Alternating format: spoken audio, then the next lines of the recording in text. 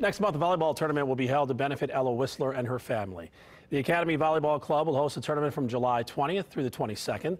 The club will also hold a silent auction and sell T-shirts as well. According to the club, Ella played volleyball at the Academy last year and played at her middle school this year. The club says 100% of the sales will go towards Ella and her family.